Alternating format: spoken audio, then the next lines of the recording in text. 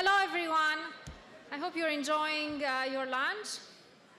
I would like to interrupt your conversations briefly. I hope you've been enjoying the morning as much as I have. And now I would like to introduce our intellectual dessert for lunch. It is my great honor and privilege to introduce Kai-Fu Lee, Chairman and CEO of Sinovation Ventures. Now, Kai-Fu has a very long history of contributions in AI, starting with his PhD degree, which was the first speaker-independent continuous speech recognition system ever. So after he got his PhD, Kai-Fu was a professor at Carnegie Mellon and held various executive positions at Apple, Microsoft, Google, and eventually started his venture fund, which is currently named Sinovation Ventures. Kai-Fu is a beloved AI researcher in China and beyond. Please welcome him.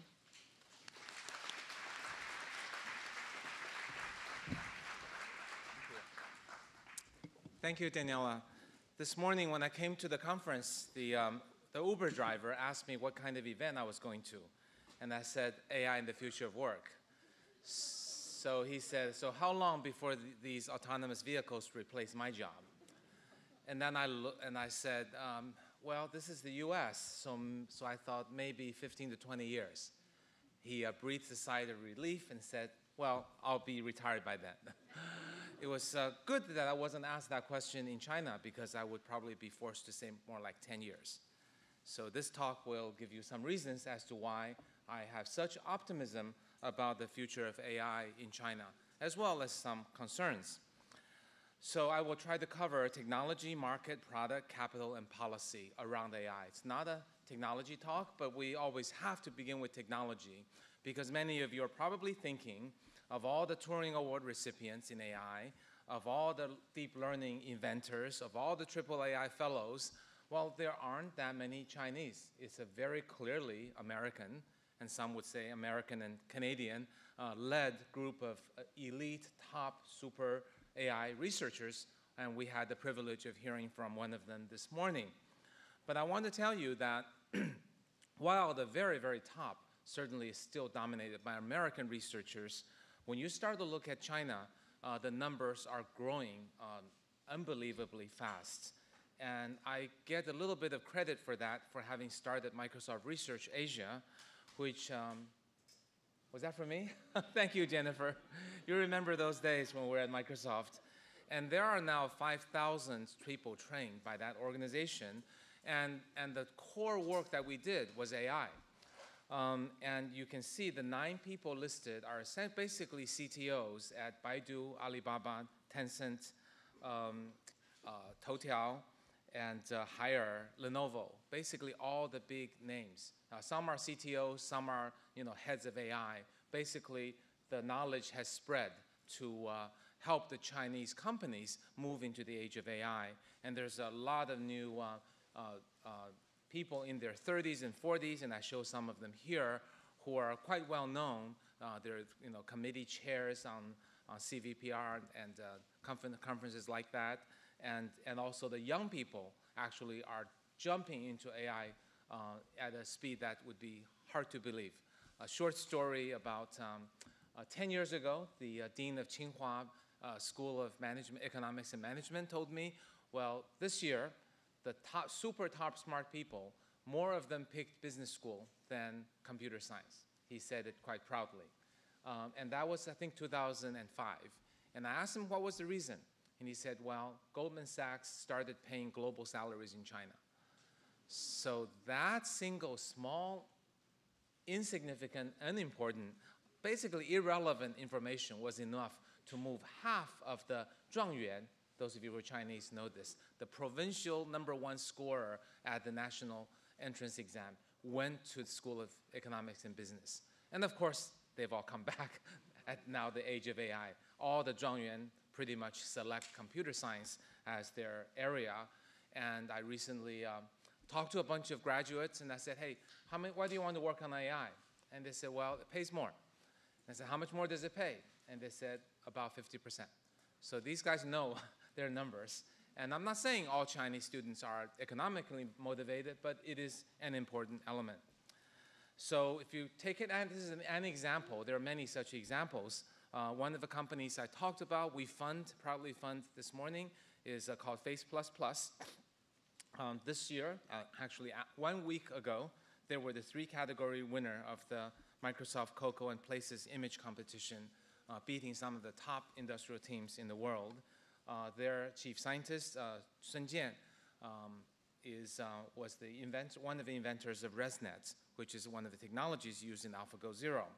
And this company is valued well over $1 billion, and they're recognizing 3 million faces at any given time, deployed everywhere, used commercially in security applications, as well as since iPhone X has come out with capability, a number of Chinese top phone manufacturers are rushing to match iPhone. I can't name who they are, but they're basically all of them. And most of them have chosen Face++ technology.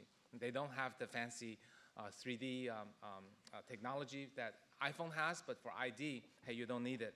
So this is an example where face recognition is legitimately won by the Chinese companies. There are a few other companies who are really at the top. And they win because they focus on it, it's hard work. It's not necessarily, brilliant paper publishing, but it's really getting that paper to work pragmatically in real applications with huge amounts of data and laborious labeling that were initially manual and eventually automatic. So that kind of dedication is very like Chinese companies. And here is an example in face recognition. In my old field, speech recognition, Baidu and iFlyTech both claim to have a nuanced Google level of capabilities for the respective languages. So the Chinese industrial companies in applications are really catching up in the technologies. But really, what about the papers? So if you were looking as like 10 or 12 years ago, there are a small number of Chinese authors. But now the citations are up to, sorry, it's misspelled. Citations are up to 53% of all papers published were ethnically Chinese authors, and 43% of the authors, way more than the Chinese percentage as a percentage of the world population. So the top ones are not yet Chinese, but the medium ones are quickly emerging. And this is selecting from the top publications, not any publication. So technology is definitely behind, but catching up, and huge numbers are jumping in. And what about the market? As we heard this morning, the size of the data set is incredibly important to the AI algorithms. AI algorithms, most of them are open source and well known. You do need a few smart people to tweak them, but to apply them, this network effect, virtuous cycle effect happens by having, first, if you have more data, you have a product that's better trained with AI, which will get you more users, that will make you more money, and then you'll hire more scientists, buy more machines, and get yet more data. This cycle has been the success factor of Facebook, Google, and Microsoft. And in China, Baidu, Tencent, Alibaba, and many, many others. We had a saying in speech that Victor and Jim would remember well. There's no data like more data. I think this is attributed to Fred Jelinek.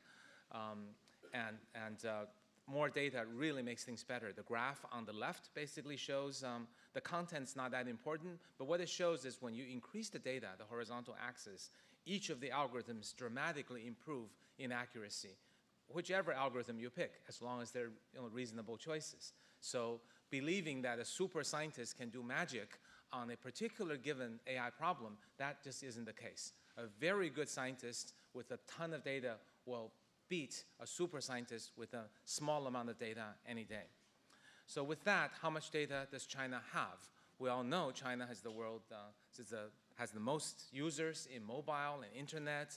So you would probably think, oh, that's 3x, that's significant. That means China has an edge because on mobile users, for the, Baidu will have more than Google queries, and Alibaba will have more than Amazon transactions by maybe a factor of 3 for US and China, just considering for now the respective countries, not worry about the global expansion and so on. You think the gap is a factor of 3. It is absolutely not a gap of 3. It is dramatically larger than that. Here I give you 2 examples. One is the Chinese phone mobile payment. The Chinese people use the phone to pay for the goods 50 times more often than Americans. That is bypassing, when you whip out your phone rather than your credit card or cash to pay, that's phone payment, 50 times more. All of that is data that goes back to train AI models.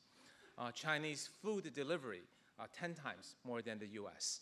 I don't have time to go into the specifics as to why, but I'm just saying the proliferation of mobile as a point to life, online and offline, is happening much faster than in the US. If you actually go to China, spend a day with a Chinese person, you will be amazed at what people do. The Chinese people carry no cash. They just take a phone, and you pay all your utilities with your phone. You buy everything with your phone. You don't go to restaurants. You just order out.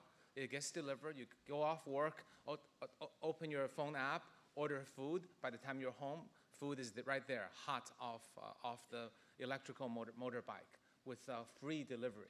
So these are examples where China is dramatically changing and leapfrogging the way that mobile is and should be used. And here is another example, shared bicycles. Most of what you read in the US about shared bicycles is simply wrong.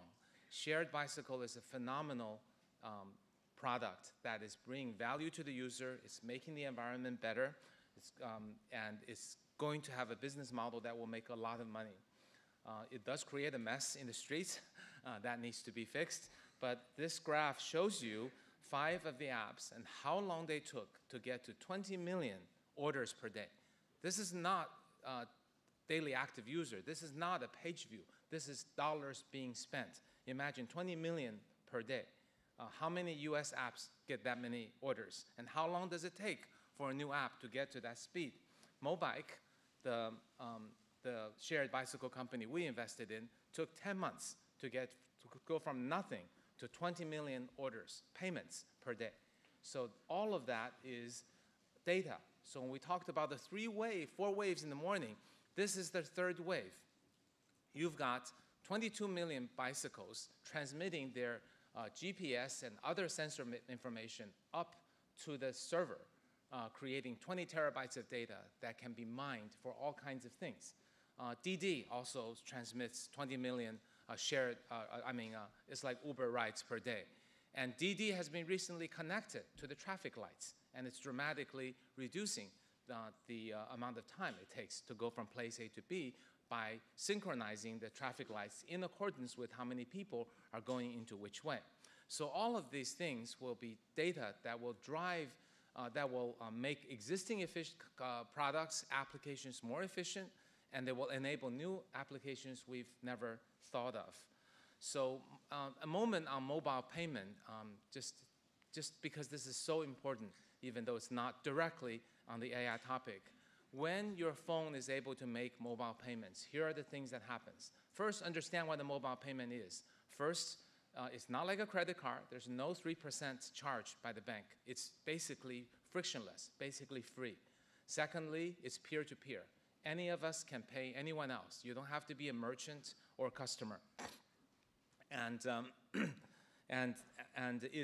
thirdly, it's instantaneous. So there's no wait for the credit card verification or approval.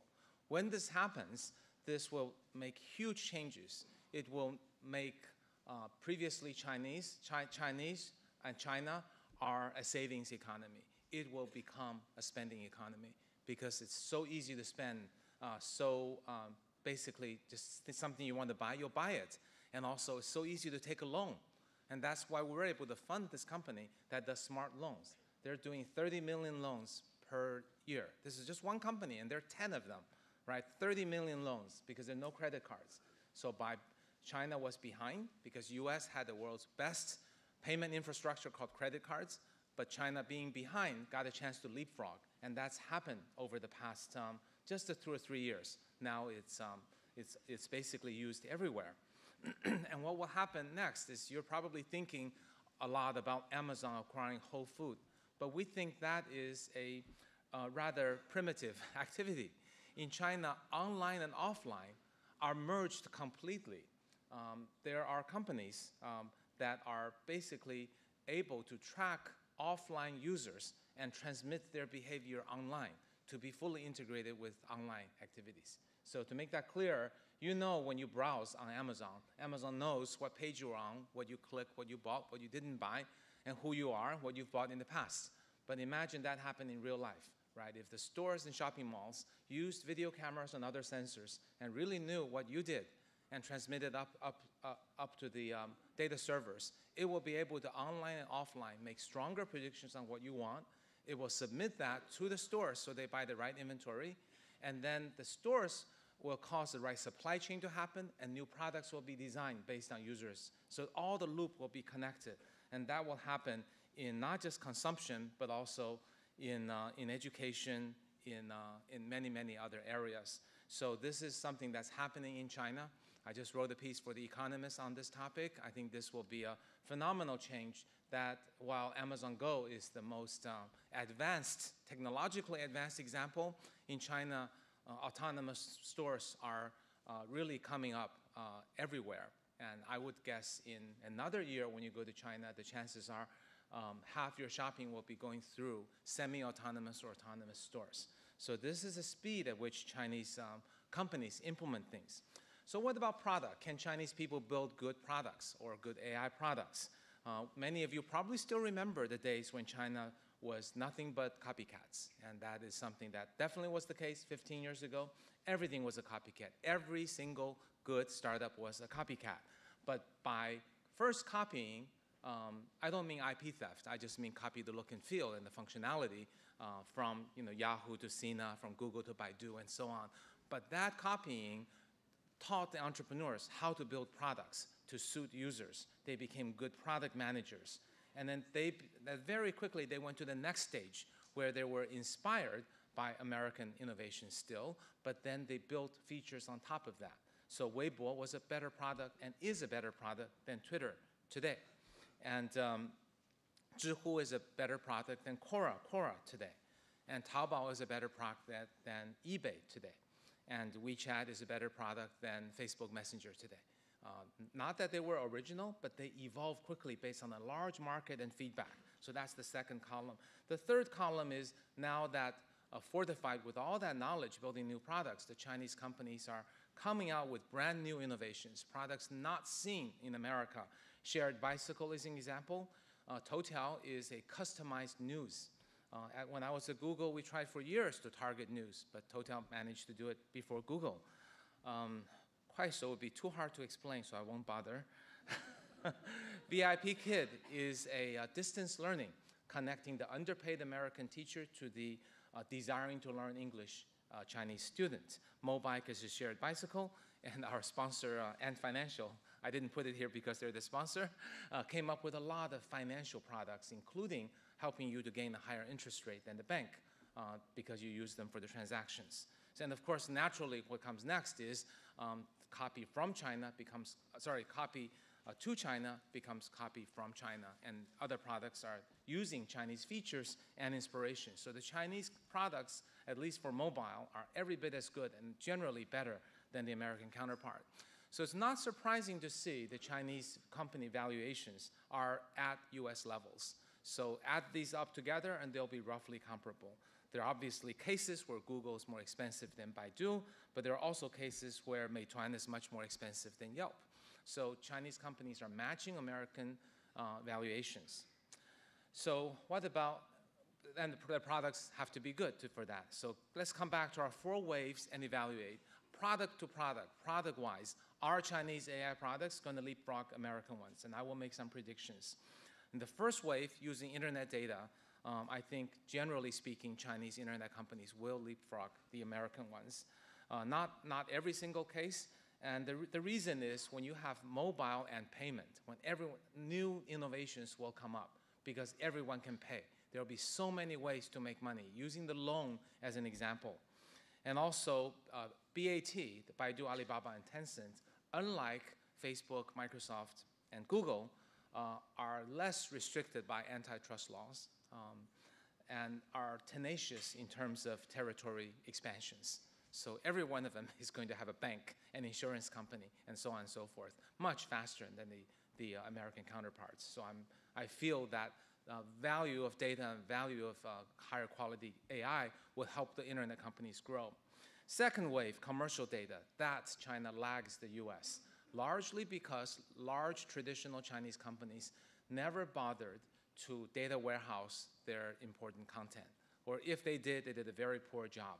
So for them to turn that into value is extremely difficult. Whereas companies like Element.ai, IBM Watson, Palantir are able to sell AI software on top of structured data stored by the American companies. The Chinese companies have yet to structurize their data, and that will take time. But the government is pushing them, policies are pushing them forward, and there's a chance to catch up in the future, but not for now. The third wave, digitizing the real world, I think China will leapfrog the US. I gave the shared bicycle example. So much more GPS and data is being transmitted. There's less concern about privacy. And also, it's about hardware, right? It's about building out the sensors. And in China, everything is a lot cheaper. So Tianmao Jingling it essentially is a product like the Amazon Echo. And it's now selling at $15 in China. The cameras, there's a company called Haikang Weishi, HK Vision. They sell $6 billion of surveillance cameras in China, $6 billion US of revenue.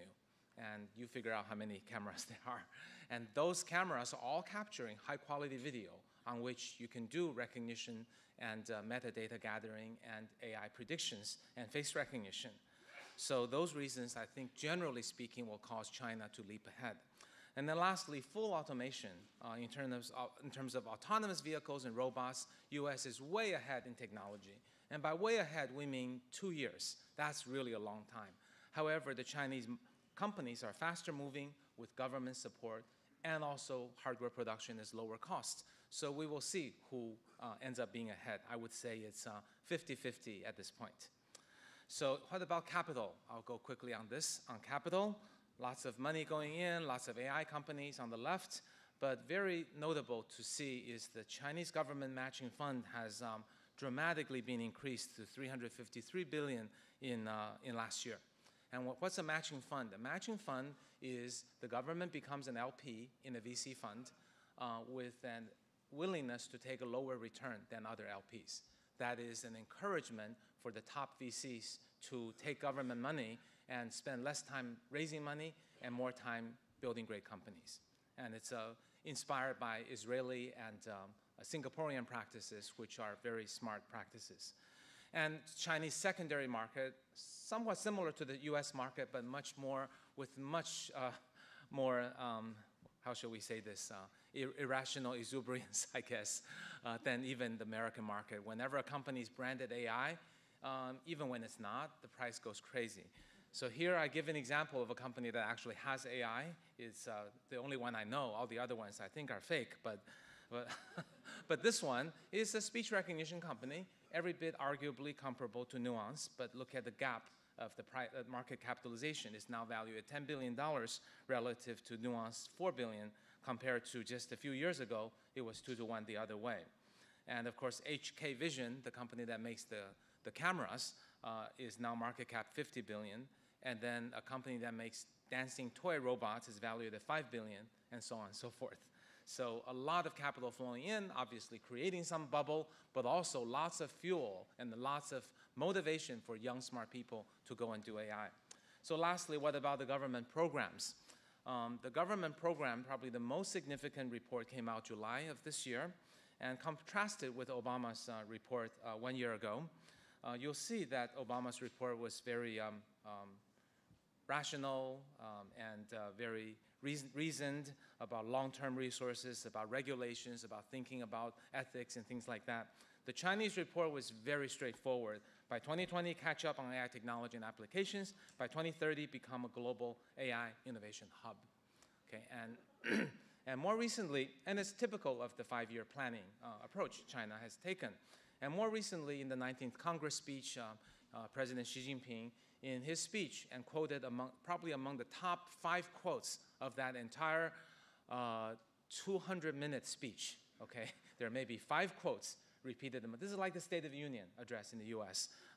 One of the 5 quotes was that develop advanced manufacturing, promote further integration of the internet, big data, artificial intelligence with the real world economy. So he gets what we're talking about in terms of AI and the virtual world and real world combining. And if you're wondering, a white paper, does it actually have any teeth? Well, the Chinese policies generally are very well executed. In 2010, China claimed it will be the world's leader in high-speed rail. Many people were skeptical. In 6 years, 60% of the worldwide high-speed rail trains are in China. And then in 2015, Premier Li Keqiang declared a program called Shuangchuang. And Shuangchuang in English is Mass Entrepreneurship and Innovation Movement. It's about making everybody should be an entrepreneur. It's rather, how should we say, strong maybe in pushing everyone to do that. But let's just look at the result. The result is in China, there are now 8,000 incubators, accelerators, up from 1,700 in just 1.5 years. And there are 156 high-tech science parks. So we can expect that the AI steps will turn into real. There are several cities talking to us, and some of it is quoted on Financial Times. And generally speaking, I think it wouldn't be an exaggeration to say that municipal governments of second and third tier cities are prepared to put in $100, $200 million to incent AI companies from setting up in that city. So that's going to end up with results. And the last point I'll make is that Chinese government in general is pro-tech, right? When Alibaba came out, there were questions about, how to deal with taxes, how to deal with can Alibaba go into banking and licenses and things like that. Chinese government has proven that when new technology comes out, they'll give it benefit of the doubt, let it grow for a while. If it takes off, then come back and look at it, as opposed to use policies to forbid things. And then on the right, the Chinese environment is more conducive for fast launch, fast iteration. I'm not making a comment that this is good or bad. I'm just stating a fact. This morning, we heard a lot about ethical considerations, bias issues. I think in China, the general belief is just launch something, get it iterated. There are problems, we'll fix it, and we'll get data and get better over time. And that spirit, I think, will launch China forward. And again, not commenting on whether it's the right thing or the wrong thing, but will launch China forward to become a very strong AI power. So in conclusion, I think in this age of AI, the US-China duopoly is just not, I wouldn't say it's inevitable, it has already arrived. Thank you.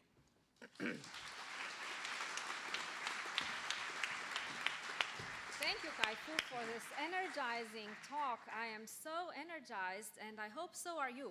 And in this age of accelerated everything, I would like to ask you to accelerate your way back to the other auditorium. We are already half an hour behind program, so.